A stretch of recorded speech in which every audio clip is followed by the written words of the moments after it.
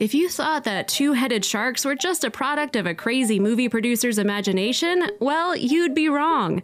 Two-headed sharks are among us, and they're being spotted more and more frequently. Marine biologists find this to be a very disturbing symptom of human influence that keeps changing the ocean and affecting the natural habitat of many sea creatures in a negative way.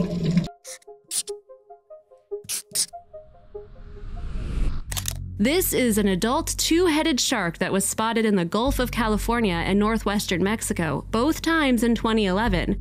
Many scientists believe that this scary mutation is due to overfishing, which is narrowing the genetic pool and causing genetic deviations among sharks. It's the same reason why offspring of ancestral relationships in humans is more prone to various physical and mental deviations. But some scientists do not agree with this theory.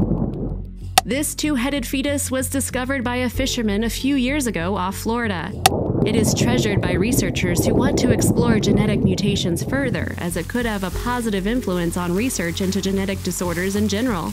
Apart from overfishing, another potential reason for this mutation are the chemical changes that are occurring in the oceans due to plastic and industrial waste.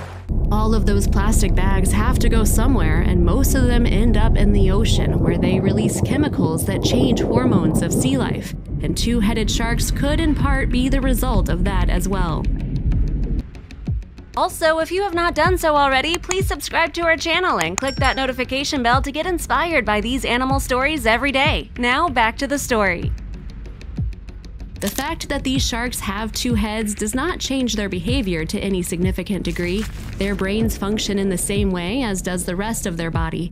In truth, different species of sharks have been found with this deviation, such as the bull shark and blue shark.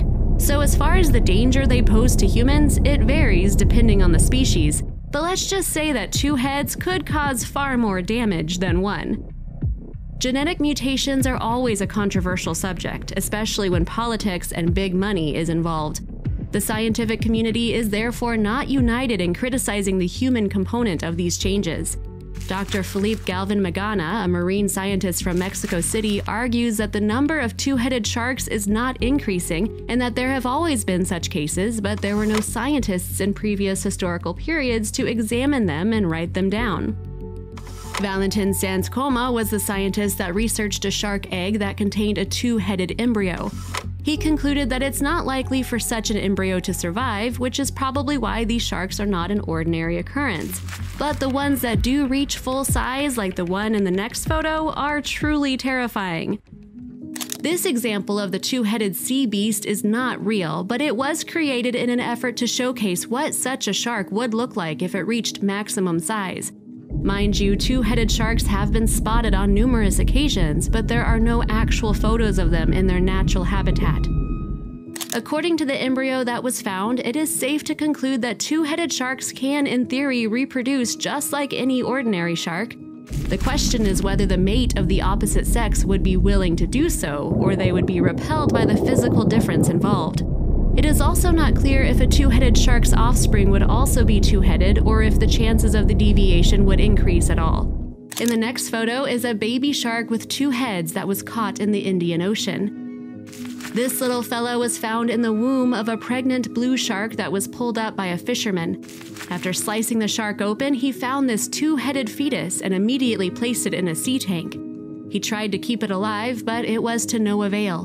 Whether it would have grown into a terrifying monster, we'll never know, but they do look cute when they're little.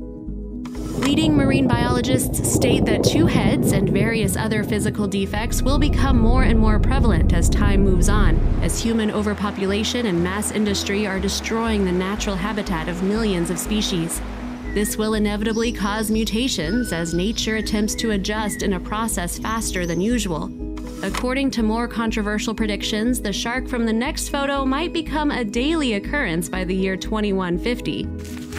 These theories suggest that two-headed animals will be just a small percentage of the varying mutations that will develop amongst species. We could see larger and larger animals as they compete to grab whatever seafood is left.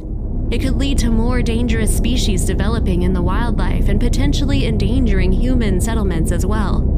The next few photos show some other examples of two-headed animals found by humans. Interestingly enough, snakes are more likely to develop two heads than any other animal on the planet. There is still less than 1% chance, but considering how rare it is with other species, they still top the list. Here we have an Australian snake representing the deviation, but believe it or not, the next example is pretty cute. As if small turtles weren't cute enough, this one is a 2-in-1. Now we have a different situation, as the heads and basically both halves of the body are looking in opposite directions. Whether one is dominant to the other is unclear, but cooperation is definitely the usual game plan in order to get anything done. Rhinos are freaks of nature when it comes to pure, raw strength.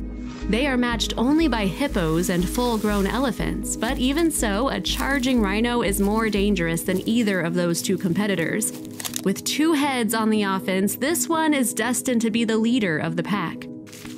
Two-headed eagles have been used as symbols of power and royalty throughout history and can be found on flags and banners of many noble houses and even the Holy Roman Empire. They were obviously treasured as extremely rare and yet graceful creatures, and this example proves that description to be the case. If you liked the video, please give it a thumbs up and consider sharing it with your friends and family. Thanks again, and we'll see you in the next one.